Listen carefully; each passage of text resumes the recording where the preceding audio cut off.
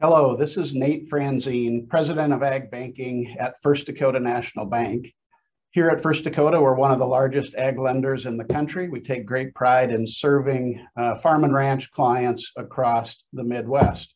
And my team of ag bankers and I really strive to be more than just a source of money, but a source of expertise and a source of knowledge and a resource that folks can lean on. The reason for this recording today is to talk a bit about the drought that we are experiencing and the concerns of drought as we head into this spring and the ag operating cycle of 2022. What do you do with your ag lender when you're experiencing challenging times, times like a drought? Number one, I would say the biggest thing is to communicate with your lender frequently. Keep them abreast of the challenges you're experiencing. If you have a strong lending partner, they will have information for you. They'll have knowledge to share with you. They'll try and connect you with other resources, programs available. And I can promise you our team will certainly work hard to do that. The other thing I would say is just having a sounding board, someone you can talk to that understands and appreciates the need for confidentiality is a big resource your ag lender can be for you.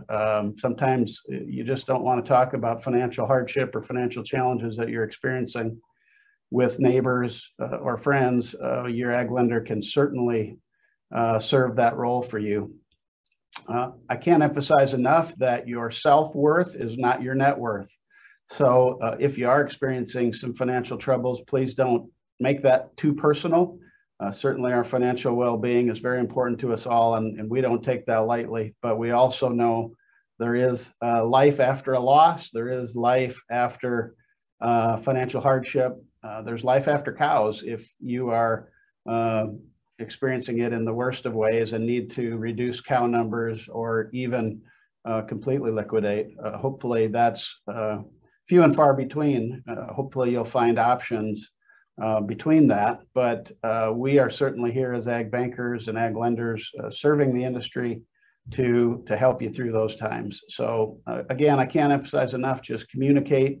Don't shut down. Please keep the lines of communication open, and not just First Dakota ag bankers, but ag bankers serving this region. I know really do care. They want to be here and help you through it.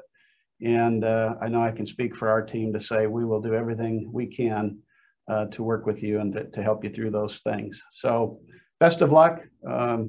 Hopefully Mother Nature helps improve the situation as we head into spring.